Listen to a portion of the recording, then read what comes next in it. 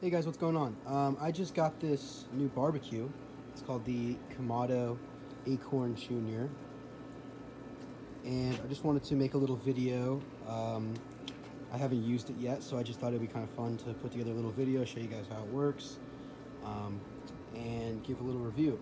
So basically this thing is just like a big green egg, like the ceramic barbecues of that type, a big green egg, Kamado Joe, all those different kinds. I believe this one though isn't ceramic. I believe it's a metal. As you can see, I just got it today, and so I haven't even taken the little sticker yet off. So basically, it comes disassembled. Basically, you just have to screw on the handles and the legs and stuff like that. Not too much work. Took about maybe half an hour. So I'm gonna go ahead and I'm gonna load this up with some charcoal, get it going, and show you guys how it works. All right, so using these things is super simple. Just took off the grill grate from the top. I'm gonna put in some charcoal to power these things. You just use some natural hardwood charcoal. You can use any brand you want. There's a bunch of different ones. I like this one, B&B. I got it from Ace Hardware for like, I don't know, 18 bucks or something for 20 pounds. It's one of the cheaper ones. You can get the big green egg stuff, doesn't really matter. Basically, as you can see, it's just chunks of charcoal, hardwood, that they basically bake for a long time, and basically is like those kind of shitty, who makes those? Whatever the people who makes those shitty uniform little, you know, lighter fluid smelling ones are. This is better. All right, what's up, guys?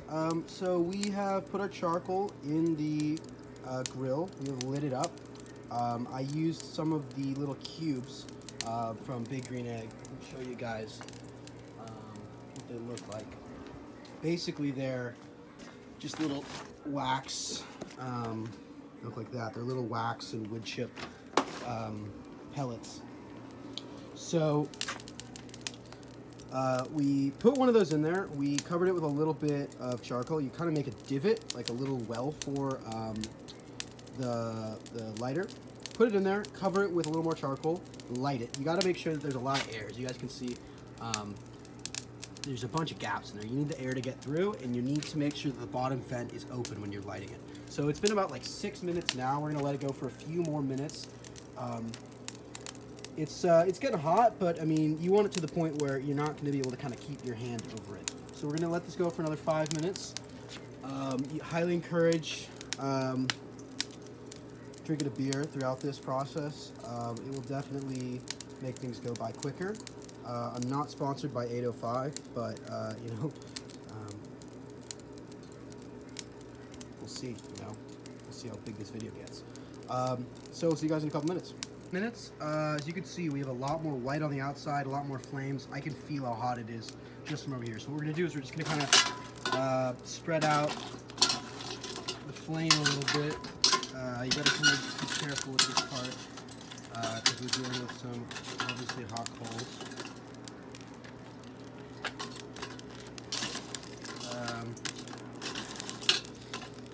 But yeah, so we're gonna kind of move this around. Not using a lot of wood today because we're not gonna be cooking for too long. So yeah, we got that. We're gonna stick the grill grate. Well, see that? Shut the top. We're gonna leave the top and the bottom vents completely open, and we're just gonna wait until this thing's hot. We're probably gonna, you know, cook it around 450, 500 degrees or something today, so this might take a couple minutes to heat up. One thing about these grates, for this grill, they suggest that you season them a little bit when you get them.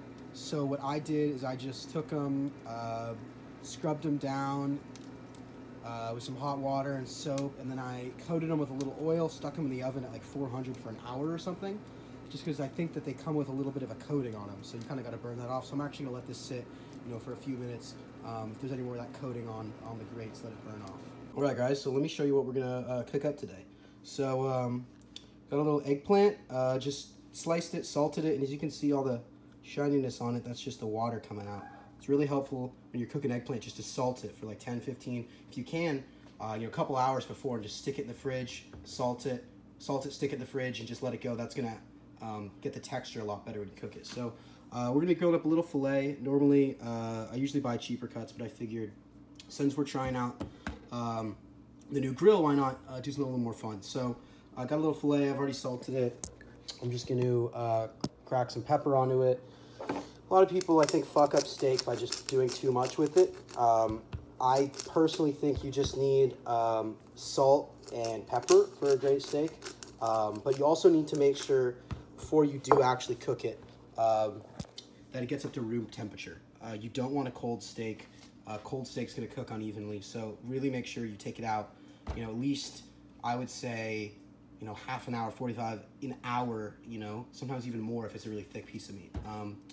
So we're gonna let this just kind of chill out until the grill's hot, and then we're gonna stick it on. All right, guys, so the grill is super hot. I actually let it go a little higher just so I wanted to see if I could, sanitize the grates down a little more. So we're actually around 550 now. So I'm gonna get this guy opened up, and we're gonna throw on our stuff. All right, so we have everything on the grill, and we're gonna come back in a couple minutes and see what it looks like. So in about 2 minutes, we're gonna give everything a little flip, see what we're looking like. Oh yeah, some nice marks.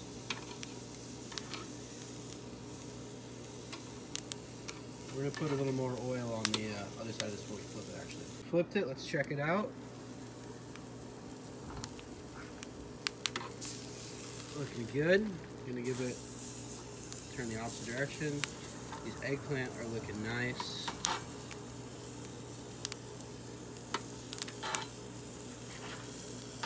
Basically, I just made a little oil, vinegar, salt, pepper mixer on the eggplant. Close it. 2 minutes. Okay, last flip on everything.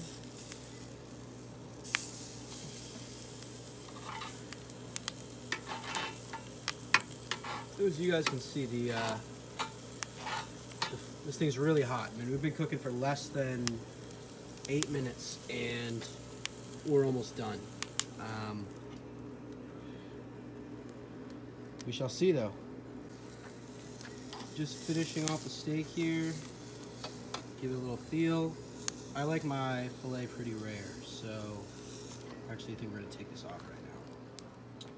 So if you guys don't know, for steak, for telling the doneness, you basically can use your hand. By touching different fingers to your thumb, it'll kind of give you different gauges for doneness of steak. So pinky and thumb, if you kind of touch the little meaty area of your thumb right here with the opposite, and I can't do it because I'm holding the camera, the texture of that little spot is going to kind of tell you the doneness. So pinky, thumb, touch that, that's pretty well done. Here, that's about a medium well, medium rare, and pretty rare. So pretty squishy, kind of, still a little spring back, that's going to be a rare, and if you see, boom, kind of squishy, that's about rare. So we're gonna let this sit 10 minutes. Actually might put a little butter on this, let it chill out, and we'll cut into it. All right, while we're waiting for the steak to rest, I just wanted to talk a little bit about this grill and kind of just some of my thoughts on cooking with it. So overall, seems pretty well, a pretty good equivalent kind of the Big Green Egg. I mean, this thing cost 150 bucks, and it works really well in comparison to something like the Big Green Egg. Obviously, with a ceramic grill, you're going to have a little better insulation than the metal, but this thing worked great. It's a lot smaller, so you're not going to be able to do things like a big brisket, a big turkey, a leg of lamb.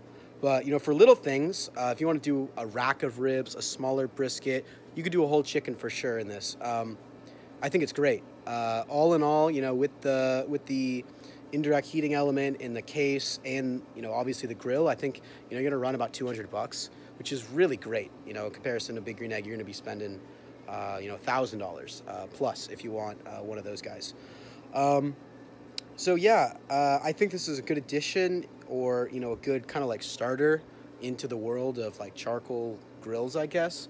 Um, Really easy to use, super simple, and in times like this when you know you want to be a little more self-reliant, I think it gives you a nice feeling of, I don't know, like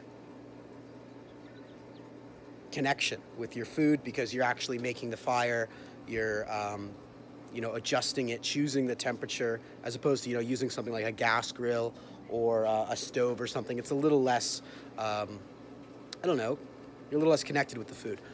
So overall, I'd say pretty good. I guess we're gonna wait until we cut into the steak to see how we actually did. But overall, pretty good. I like this thing, and I think it's gonna be a lot of fun. We're gonna do a rack of ribs tomorrow, so check back in. All right, so we just let it rest for a couple minutes, like 10 minutes actually. Always gotta let your steak rest. If you don't, you're a fucking idiot and you're gonna ruin your steak. So let it rest. And we'll give you guys a little shot of what it looks like. All right, so I think we hit rare pretty good. Wow. What do you think, Bernardo? It looks good, man.